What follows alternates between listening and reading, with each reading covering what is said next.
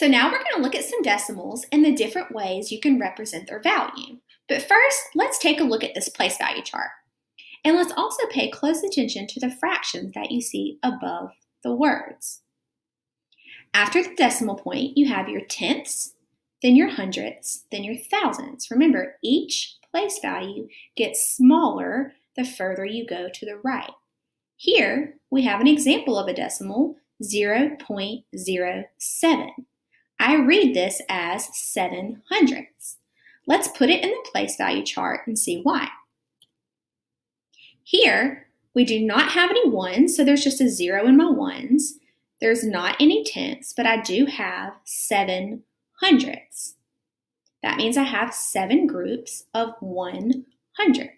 This shows you that this value is less than 1. Fractions are less than 1 whole, and so are decimals. So let's take a look at this one and see other ways we can represent it. Here we have some of the different ways you can represent 7 hundredths. This first is one of the most common ways you'll see decimals represented. This is called standard form. Next, we see 7 hundredths represented in word form. When you are writing out decimals in word form, be careful to make sure that you do have that THS at the end. That helps distinguish my decimals from my whole numbers. Next is something that might be a little new. It is expanded form, but I'm using it with fractions and multiplication. Now, multiplication is just a grouping of things. So if I have 7 100ths, that's just 7 groups of 1 100. And with this next one, it's still expanded form, same thing, just with decimals. When you have this 7 hundredths, that's just 7 groups of 100. Let's take a look at another example. Here we have a decimal in a place value chart that stops under the thousandths place. So I would read this decimal as 3 thousandths. Let's take a look at the different ways we can represent this decimal. So here we have the standard form and the word form. Both of these should sound pretty familiar to you. But getting back into these expanded form with fractions and decimals, let's take a little bit closer look at that. 3 1,000ths. Here in my place value chart, I do have my 3 in the thousandths, and you can see here the 1 over 1,000. Well, if I have 3 of them, that is 3 over 1,000. That is equal to 3 groups of 1 over 1,000. And let's make sure we keep the fraction over here in parentheses. For expanded form with decimals, I have 3 thousandths, and that's just equal to 3 groups of 1,000. So we have our examples of standard form, word form, expanded form with fractions, and expanded forms with decimals. Let's take a look at another example. Here we have 5 and 324 thousandths. That's my whole number, a decimal point, my tenths, hundredths, thousandths. That's how I know to read that as 5 and 324 thousandths. Let's take a look at that in word form. In word form, wherever your decimal point occurs, you're going to put the word and. So that's 5 and 324 thousandths. Make sure that THS is at the end to make sure that you understand that is a decimal. Expanded form with fractions. Now, this 5 is in the ones place. So I'm going to put 5 times 1, which equals 5. That's my whole number. This 3 is in the tenth spot. I have 3 groups of 1/10. That's 3 tenths. I have a 2 in the hundredth spot, so I'm going to put 2 times 100. 2 groups of 100th is 2 hundredths, right here. Next, I have 4 times 1 1,000ths, because I have a 4 in the thousand spot.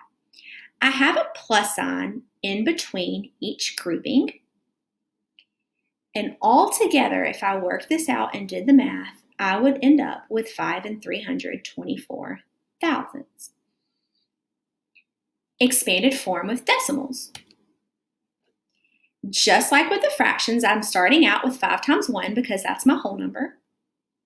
I have a 3 in the tenth spot, so that's 3 times 1/10, plus my 2 in the hundredth spot, 2 times 100th, plus my 4 in the thousand spot is 4 times 1,000.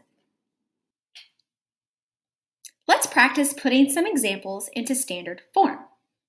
First, we have 4 thousandths. That means the only place with value is going to be my thousandths place. I have no ones, no whole numbers, no tenths, no hundredths, just 4 thousandths means I only have a 4 in the thousandths place. Next, I have 7 and 2 thousandths. Remember, this and means I'm going to have a decimal point and a 2 in the thousandths place. That's 7 and no tenths, no hundredths, 2 in the thousandths. 7 and 2 thousandths. Last, I have a fraction, 13 over 1,000. That just means 13 thousandths. Now, there's no tenths. I have a 1 in the hundredths, but if you think about 13 thousandths, that's tenths, hundredths, thousandths. See how my last digit ends in the thousandths place? That can kind of help me know that I'm on the right track when I put a fraction into a decimal. Let's practice together and find the value of each emoji. Here you'll see some examples of expanded form. We are going to work on putting them in standard form. With each example, each digit is separated by an addition symbol. And if you look at each example, the beginning is more of your whole numbers and the end are your decimals or your fractions. Let's focus on the whole numbers first. 4 times 10 is 40, plus 6 times 1 is 6, plus, well, I see some decimals right here, so let's just forget about that for just a second. 4 times 10 is 40, plus 6 times 1 is 6. Altogether, that gives me 46. So that's my whole number. Since after this grouping I'm starting to see decimals, we are going to go ahead and just put our decimal point. Then I can look at the decimals. Next, I have 7 times 1/10. All that's telling me is that I'm going to put a 7 in the tenths place. Next, I have 8 times 1,000. But if I think back to my place value, I know that it has a decimal point, then tenths, then hundredths, then thousandths. But this example doesn't have any hundredths, so I'm just going to put a 0. Now, when I see 8 times 1,000ths, I'm going to put an 8 in the thousand spot. This makes my example 46 and 708 thousandths. Next, we're going to find the value of our sunglasses emoji.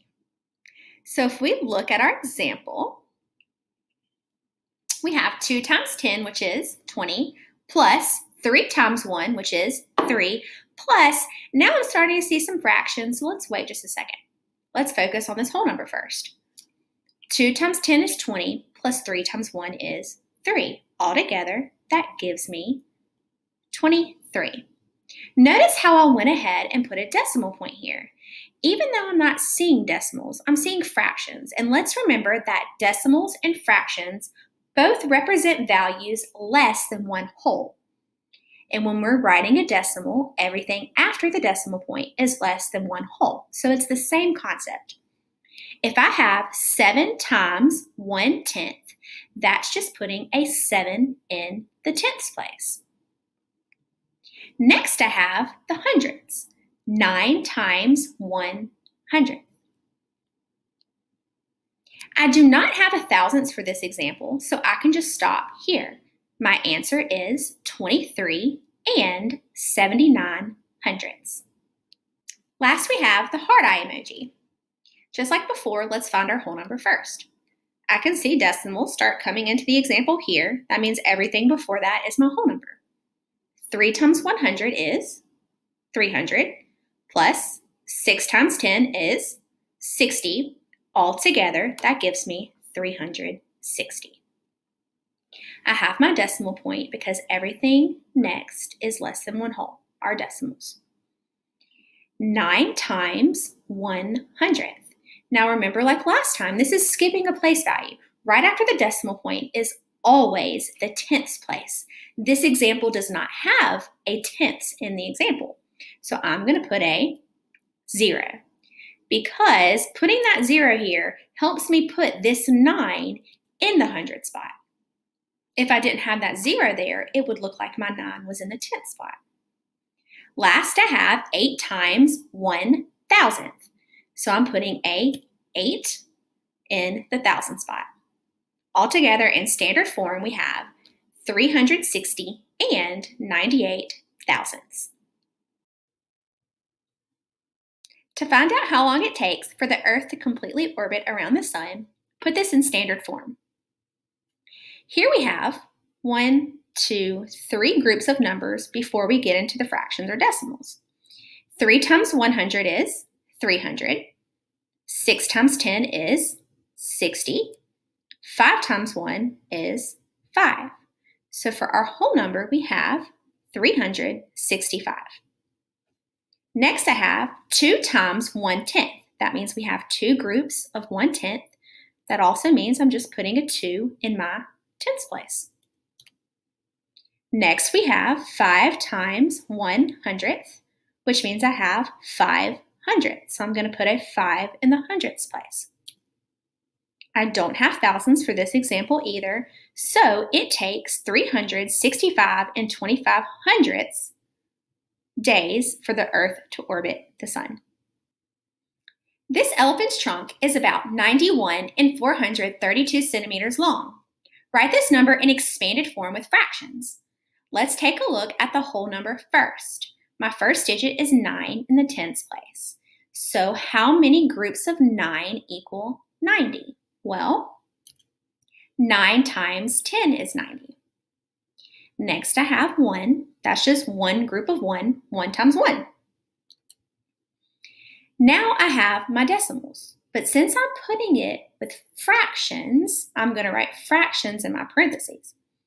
First, I have 4 tenths. That's 4 groups of 1/10. That looks like 4 times 1 over 10. Next, I have 3 in the hundredths place. That means I have 3 groups of 1/100th. That's 3 times 1 over 100. Last, we have 2 in the thousandths place. That's 2 groups of 1,000. 2 times 1 over 1,000.